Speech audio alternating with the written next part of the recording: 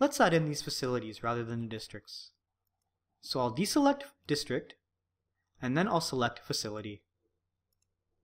We already changed our layout around, so let's go ahead and update the graph. We can see that when we add in the data by facility, for these different data elements, we have a lot of different data values. This chart is actually quite difficult to read. I can use these triple arrows here to expand the chart. Even still, when I do that, it's still a bit difficult to read. There's a lot of information present. Let's try and clean this up a little bit.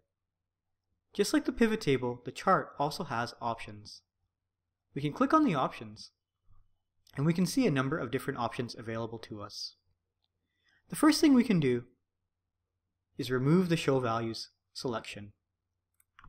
This will remove these number values that are present on the graph currently. The next thing we can do is hide the empty categories. Remember, we selected organization units as our categories. This means that we will be able to hide any organization units that don't have any data values for ANC first or fourth visit. If we look at the graph a bit, we can see that there are some organization units that don't actually have any data values, so it will be useful to remove these from the graph. The next thing we can do is give the axes titles. Typically you want your graphs to stand out by themselves without a lot of additional interpretation.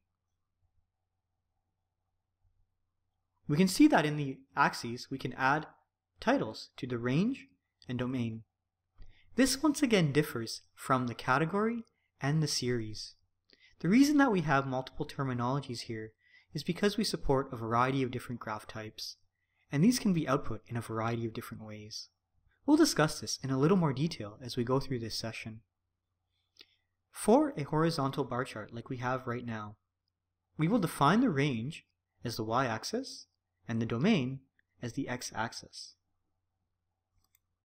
So for this particular example, we can say that the range is the number of ANC visits, and the domain is simply the organization unit name, which in this case is the facility.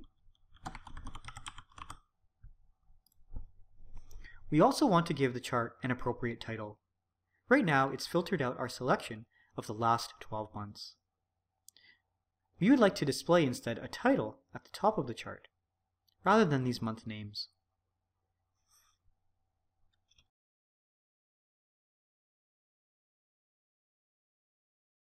One final thing that we might want to do is sort the chart.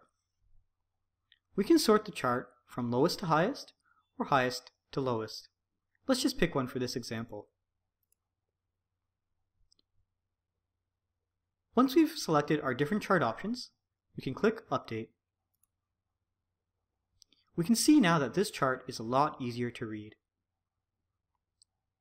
We can quickly identify those facilities that have the lowest number of visits versus those facilities that have the highest number of visits. We can also read the chart a lot more easier than before. We can see the title at the top, allowing the chart to now stand on its own, and we can see those periods that we've selected underneath still. Now that we've covered some of the features of the Data Visualizer, let's go through another example.